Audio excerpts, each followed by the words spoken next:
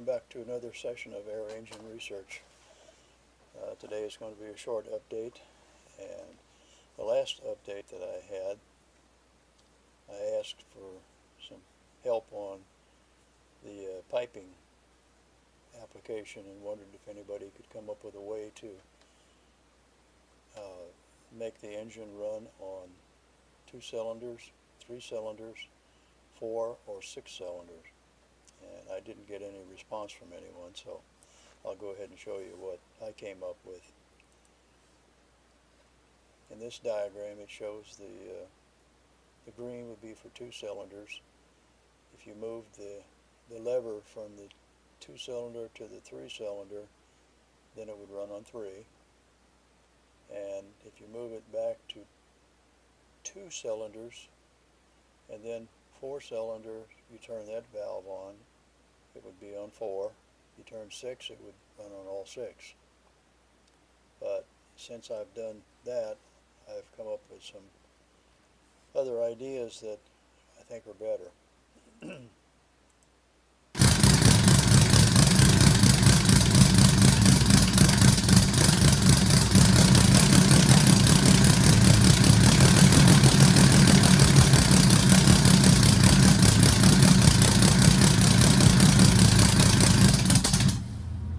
I do need to put different cams on it.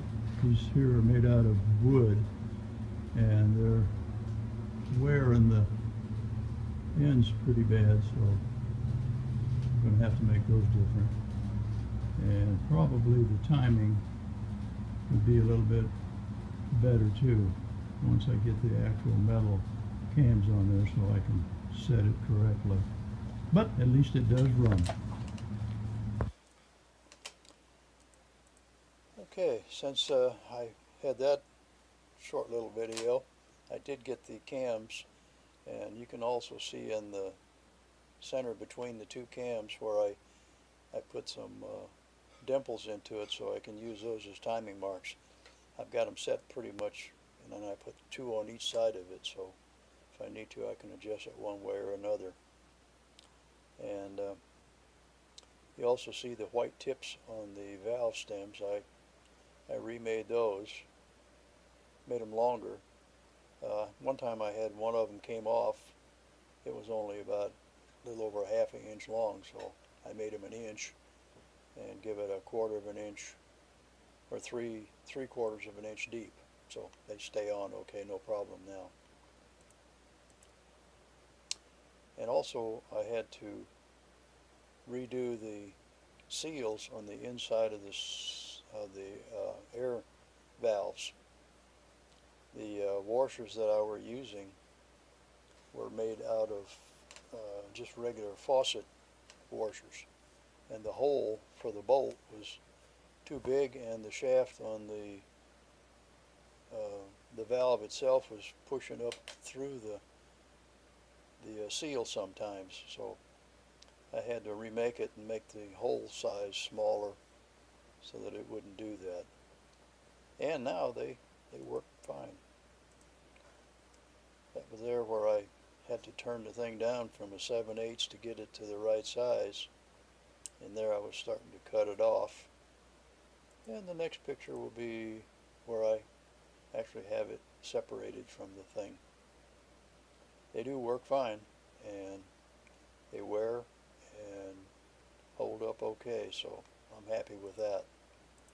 Well, today I finally got my piping done for the cylinders. I was going to go with 2, 3, 5, and 6, but after thinking about it and the way I could work it to go through, I'm going to go with 2 cylinders, 4 cylinders, and 6 cylinders. And the way it would work is that when it's in this position, it's on 2 cylinders. This position, it's on 4 cylinders. This position, it's on 6. So you start off with 2 cylinders. If it's not in the right position, it won't start, but all you have to do then is push it up to 6 cylinders and start. You can either pull it back and run it on 2, or you can go to 4. So I'm going to start with it, and you'll be able to hear when it's on 2 cylinders, or when it's on 4 cylinders, or when it's on 6 cylinders. So I'll show you that in just a minute.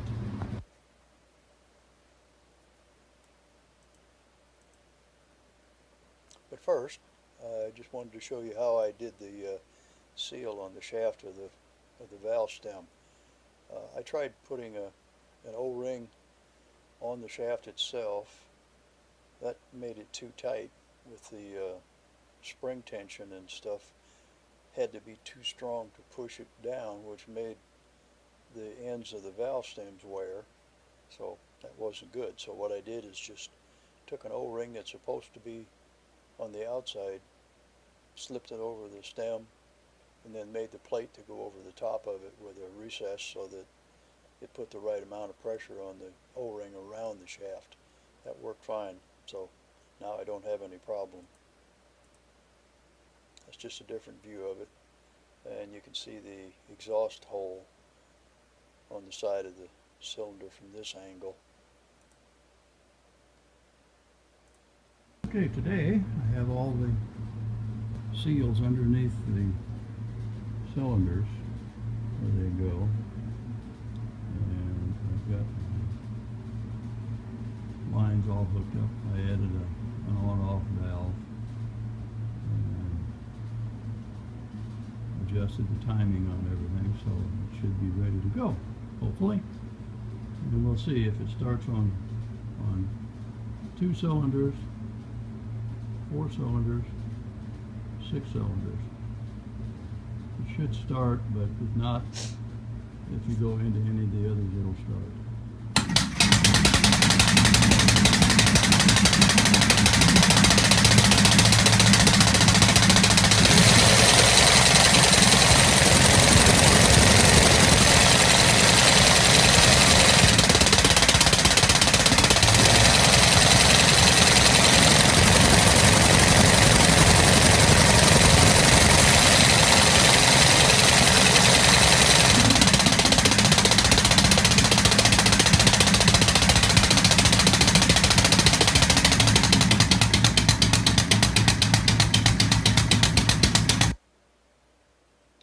On that particular video, I said that the position was 2, 4, and 6, which was wrong.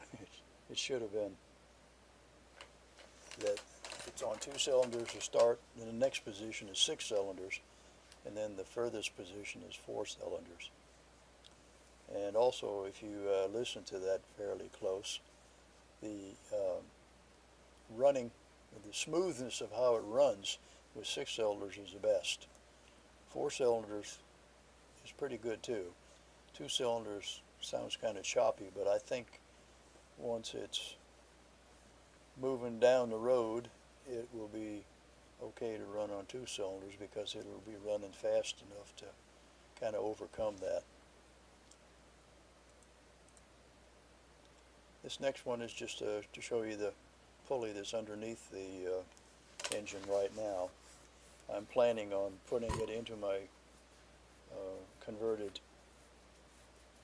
lawnmower body, and I'll be running belts on it to see, you know, how it runs under a load, and also I want to find out what kind of torque it has, actually wheels to the ground, and I can only do that if it's actually driving a car tire, and what load it will pick up from the ground. But that's something I'll have to kind of work my way through as I go. But I'll keep you posted, and I'll try to have some videos to show you what's going on. And I took the 3-cylinder engine off of my converted lawnmower, and I thought I would just give you a little preview of what the old engine that I had running on the mower and what the new engine looks like. It's 17.5 inch diameter on the new one, and it was only about 12 inches, I think, on the old one. But piping is what really looks terrible on the new one. I'm going to have to see if I can't change that around and either get it underneath some of the plating on it, or get it to go around the outside a little bit smoother and try to eliminate maybe one or two of those lines if I can. I think I can do it with hooking the four cylinders together by just going in a circle around the outside, which would only be one line, and get rid of those squares in the center and a couple of those other pipes. But I'll have to see how that goes whenever the time comes.